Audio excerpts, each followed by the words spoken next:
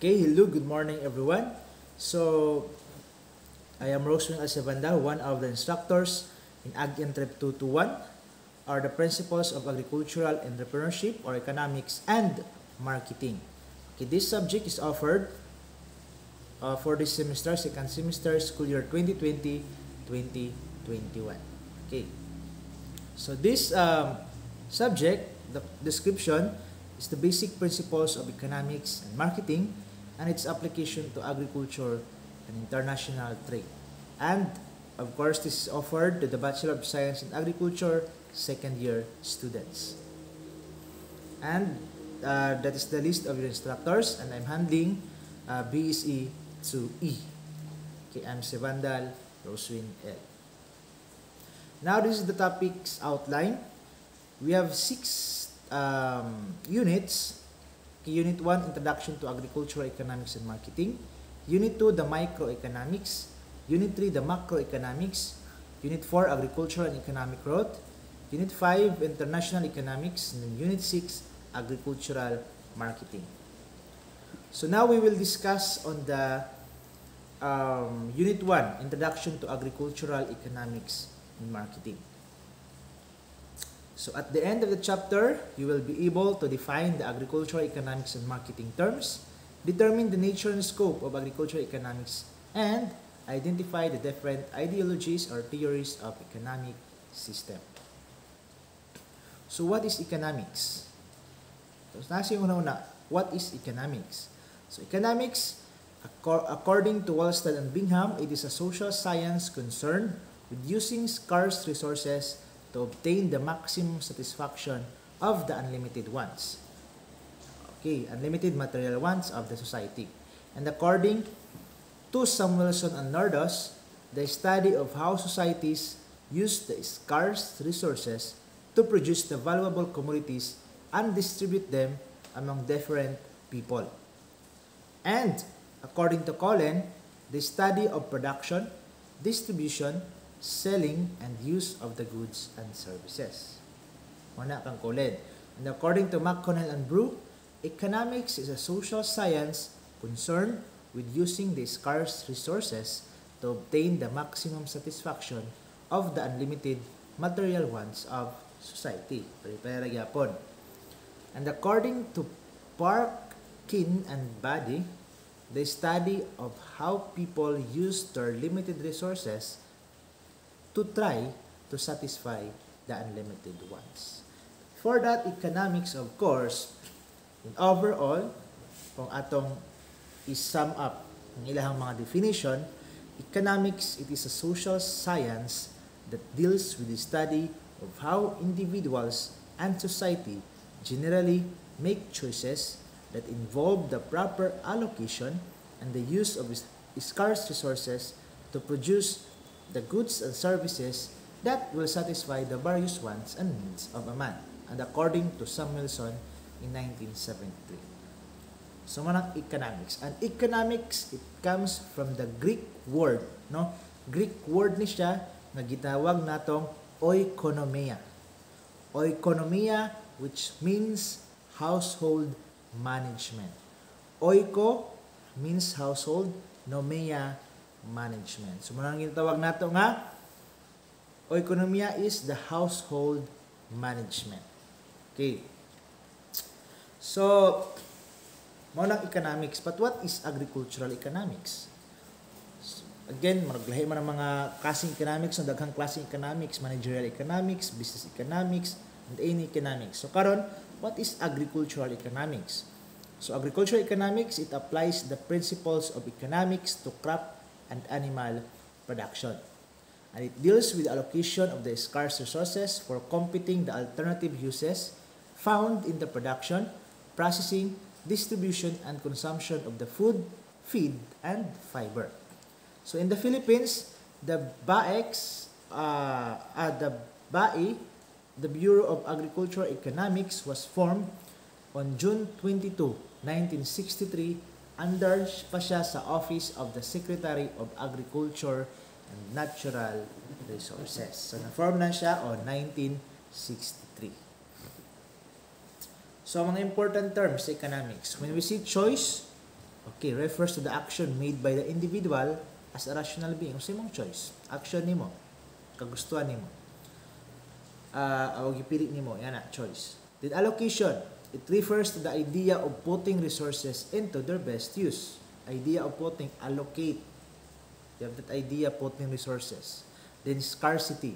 Scarcity refers to the condition wherein most things, especially economic goods, that people want are available only in limited supply. Scarcity, kalisod, kakulangon. Okay, mo nang scarcity, kakulangon. Okay, mga economic goods, ng example katong atong gusto, available only in limited supply. So, limited lang na siya. Okay. Wants, it refers to the needs or desires of a man which may not be necessary for the human body to function normally. Manang wants, no? Kagustuhan. No? Kagustuhan nimo. Gustuhan nimo. But it not be necessary for the human body to function. Example, cellphone lang, mga computers and others. Needs gani, these are the basic necessities of man required for the body to function normally. Example, the foods, the shelter, and the clothing. Manang needs, mga kinahanglan. So, kinahanglan o mga kailangan. Kinahanglan o kagustuhan. So, laylay na sila. Kinahanglan nimo siya, kay gusto nimo siya. Or kagustuhan nimo na, kay kinahanglan nimo siya. So, nga na siya, bali-bali lang. But important is the needs. Now, when we see services, these are intangible things which also satisfy the human wants. So, this includes the services of doctor, engineer, teacher, house help, lawyer, beautician, and others. Mga services gamit ang tao. Okay, doctor ko, so I have to serve you as a doctor. So, mga services. Ginabayaran gyapon. Okay. Human services. Now, when we see production possibilities frontier or the PPF, it is a useful tool for illustrating the choices available to society and its constraints. So all the possible combinations of the maximum amounts of two goods and services that can be produced with a given amount of resources. So inside the PPF, sa iyang graph, matawag nato nga inefficient use of resources. Outside sa PPF pod, infeasible, not feasible. Okay. So when we see ceteris paribus meaning other things being equal or other things held constant. Importante ning term no sa economics, the ceteris paribus, being equal or being constant. Okay, ceteris paribus. Now the goods, unsa po ang goods? These are tangible things that satisfy the human wants. Tangible, makita nato, and this can be two types.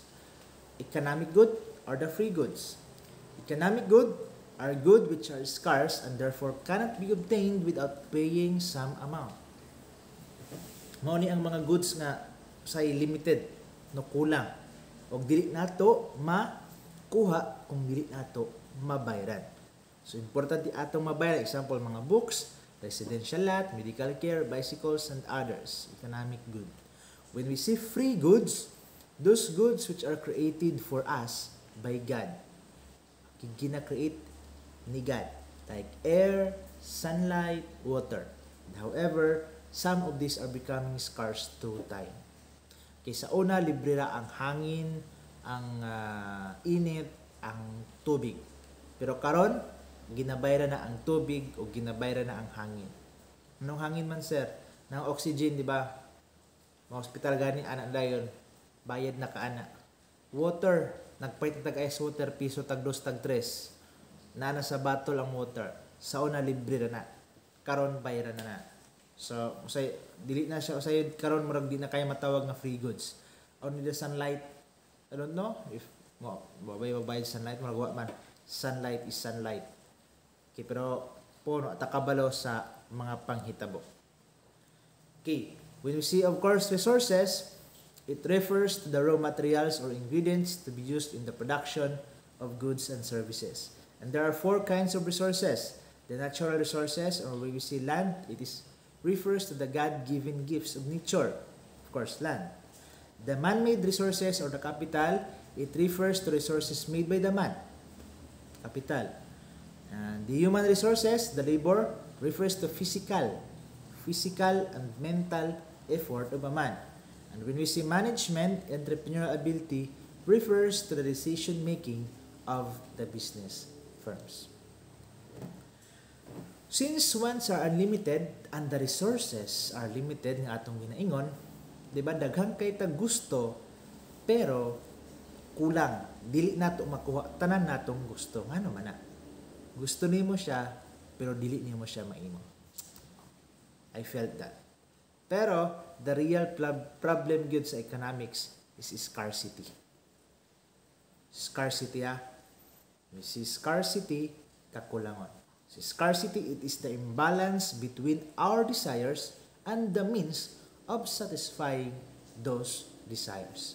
And it is a common problem faced by the poor and of course also the rich societies.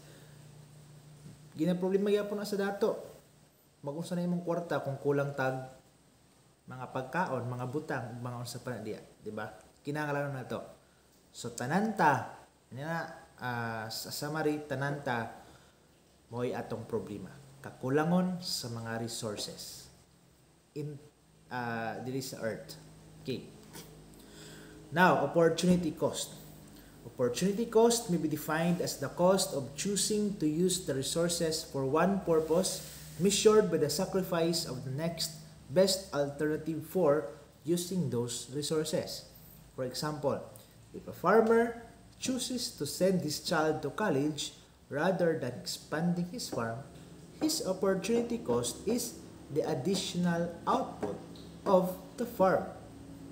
Okay, ginapili sa farmer nga mapa-eskwela ang iyang anak kaysa unahon niya ang iyang farm. Meaning ana, ang iyang opportunity cost ana, nag-add siya og output sa farm. Yun siya pag-add, pa-eskwelahon na akong anak, ang akong anak kay puhon sa man, makatabang po ni sa akong farm. Diba? That's opportunity cost.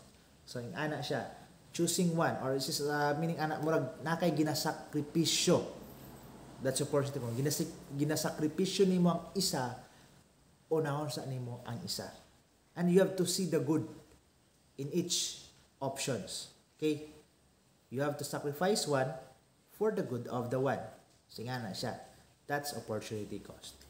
Now, the fundamental economic problem mo ng mga pangutana yun, unsa or what goods and services must be produced and at what quantities? Unsa kang akong i-produce nga goods karon? Unsa ka nga service akong buhaton? Ug pila kaha? Nga na siyang pangutana. Karong pangutana, how shall these goods and services be produced? So naa na ko'y nauna-unaan. Unsa po na ako ni pag-produce? Unsa akong buhaton? Na po ng pangutana. Ikatulod dayon, for whom shall these goods and services be produced? Naa na katanan para asa dayon imong produkto, para asa dayon imong serbisyo. Mao nang mga pangutana, and this is the main fundamental economic problem. Okay, the three questions are the fundamental economic problem. Now we will move forward to the types of economic system. So economic systems are classified as follows. We have capitalism, communism, socialism, and mixed economies. Okay. When we see capitalism, it is an economic system characterized by private individuals owning and operating the majority of business that produce. So ang right sa capitalism, you have the right to own a private property, right to gain profits, right to make business decision, and right of choice. Okay, there are forms of capitalism na gitawag nato nga pure and modified. So pure capitalism, all economic decisions are made without government interventions. And then the competition serves to determine the goods and services needed by the society. Then the competition will determine who will survive in the marketplace. While modified capitalism, the government intervenes and regulate the business to a certain extent. Kimanang sa modified. Second, communism. It is a society in which the government owns all the nation's resource. So all rights stated in the capitalisms are not allowed in communism. Gina-control. So ang gobyerno ang nagtag-iya tanan sa communism. Sa socialism, the government owns and operates the basic industries, and the private individuals are allowed, however, to own and operate the small businesses. Ano, socialism. While the mixed economies, a mixed economy is one that has elements from more than one economic system. Pwede siya ng communism, capitalism, and the socialism. Both private and state enterprise. Okay. Kita Pilipinas na ata sa mixed economy. Sa mga feudalism, wala pa ta sa communism. Mixed economy ta. Then the economic resources, we have 4 economic resources akong ginaingon. The basic or the 4 factors of production, we have the land, labor, capital, and entrepreneurship or the management. So when we see land, include the land used for agricultural or industrial purposes as well as natural resources taking form above or below the soil. That's the land, resources, agricultural or industrial purposes. Labor, productive services embodied in human physical effort, skill, intellectual powers, and others.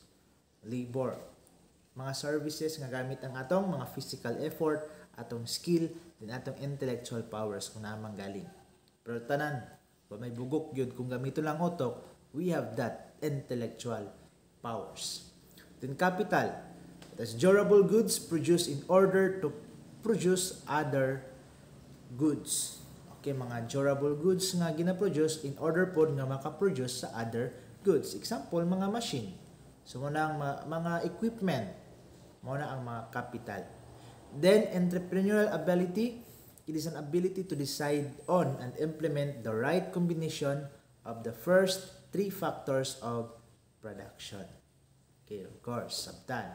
And there are 8 economic goals. We have the economic growth, full employment, economic efficiency, price level stability, economic freedom, equitable distribution of income, economic security, then the balance of trade.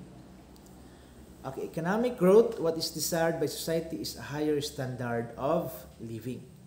Full employment, there must be jobs for those who are willing and able to work. Dapat lang mo ng goals economic, full employment good. Pero magdaghang pagyapon ang percentage sa unemployed. Then economic efficiency, this is a goal that requires using the resources to derive the maximum benefit for society. Then we have the price level stability. The economy should be able to avoid great fluctuation in the general level of prices. Pwede kaya pumalikayan ng atong price, mutaas, maubos, mutaas, maubos, fluctuate kaya po na siya. So digin mag-maintain. Karon na anata sa taas ng mga presyo, mga baboy, mga manok, nagkataas taang presyo. Then economic freedom, of course, goal na sa economy. A high degree of freedom to choose what economic activity to undertake should be afforded to the various sector. Then equitable distribution of income. So equal income dapat. Maunang goal po sa economy. So the economy must not to be made up of a certain group that is super while other groups swallow in great luxury. So marabag ubang grupo pahiyay lang dato kayo, ubang grupo po wala gyud pobre naning kamot. So dapat equal distribution. Then economic security, there should be enough provision for those who are not able to earn minimal income. Dapat na security, dakay provision katong walay gyud income, walay trabaho man lang. Okay, then the balance of trade, a balance of trade that is reasonable, it must be maintained. Okay. Now, there are 2 divisions of economics, yung tawag natong microeconomics and the macroeconomics.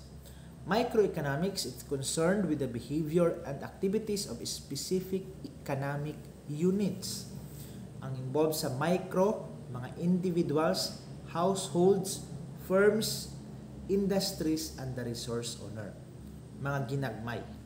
Then while macro, mayroong macroeconomics dinagko, it deals with the behavior of the economy as a whole with respect to output, income, price level, foreign trade, unemployment, and other aggregate economic variables. So this is the basis. No, the basis. Ang micro studied of the individual, then the macro study as economy as a whole.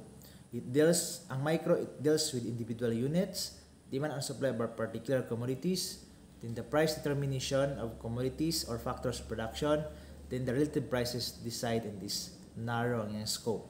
While macro, wider ang scope, absolute price decide, it determine the level of income and employment, then aggregate demand and supply of economy as a whole. Okay. Na ito ginatawag nga positive economics and the normative economics. These two are the methods of economic reasoning. So positive economics, it deals with what is to be done. What is to be done to solve a particular economic problem. Unsi akong buhaton para ma-solve o unsi angay buhaton para ma-solve ang problema sa ekonomiya. And this is a scientific statement based on the predictions of economic theory. While sa normative economics, it deals what is ought or should be done. What should be done? Unsag yun di ay to solve a particular economic problem. So this statement is based on the value judgment or the norms or belief of the society. Okay. So muna ang sa positive o sa normative economics. Now, on the history of economics, muna yung mga theories sa atong economics. Okay. The prehistory economics has developed into a body of knowledge by the various thinkers or the writers, some of whom were called earlier as, tinatawag sila nga philosophers, mercantilists, pamphleters, arithmeticians, political economists, and then as economists na karon. Okay. On classical economics, a market economy tends toward an equilibrium with full employment and tends to be stable if monetary conditions are stable. And it changes in the quality of money are the major cause of changes in aggregate demand. So sa classical economics, mano yung mga tao nga involved. First, si Adam Smith. Si Adam Smith, it is the father of modern economics. Okay, Adam Smith, father of modern economics. In Wealth of Nation, which is 1776, the first book, he advocated the laissez-faire or the left-alone policy in the invisible hands theory, which in essence means that for the economic system to function efficiently, the government should not interfere with the business and commerce. Okay. Ang i-advocate ni Adam Smith ang laissez-faire or ginatawag left alone or sa gining pa please leave me alone. So ayo pagbuot, I have the freedom, laissez-faire, leave me alone. Mao na siyang meaning sa English. Okay. Kung gusto ka magpabiya sa iya kay gisamukan ka ina lang laissez-faire. Meaning ana leave me alone. Okay no? Mayo na ilan. So si Adam Smith ayo kalimti, the father of modern economics. Then involved gyapon sa classical economics si David Ricardo. David Ricardo proposed the labor theory of value, which states that the labor daw creates value. Of course. So in Principles of Political Economy and Taxation, he elaborated on the theory of value, taxation, and international trade in the classical tradition. So nagyapon si Thomas Malthus. Thomas Malthus, he is the English economist and demographer, directly connected the problems of an economic system to the rapid growth of the population. So si Thomas Malthus. Then si John Stuart Mill, ear of David Ricardo in the exposition of classical economics in the Principles of Political Economy, which dominated economics throughout the second half of the 19th century.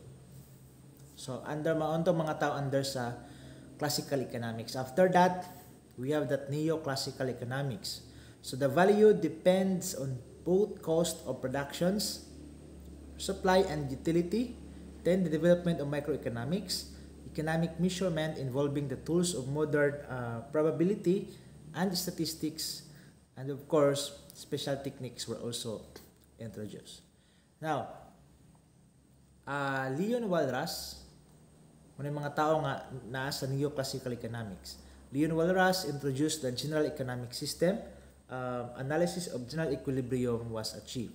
Then si Alfred Marshall, the father of economics, he emphasized that price and output are determined by the supply and demand. Okay.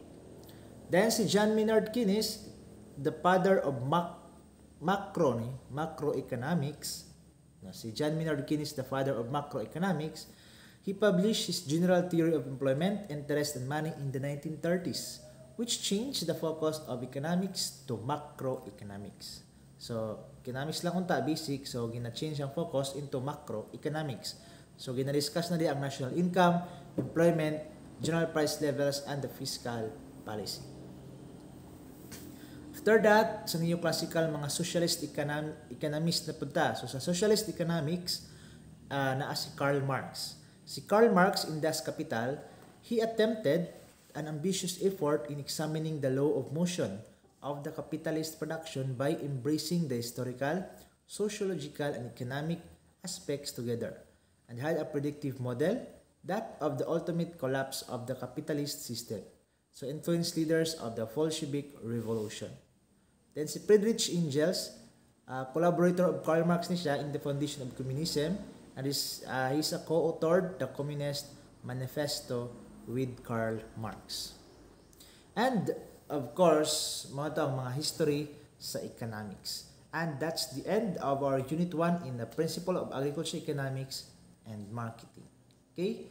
So see you for our Chapter 2, the Microeconomics. Thank you.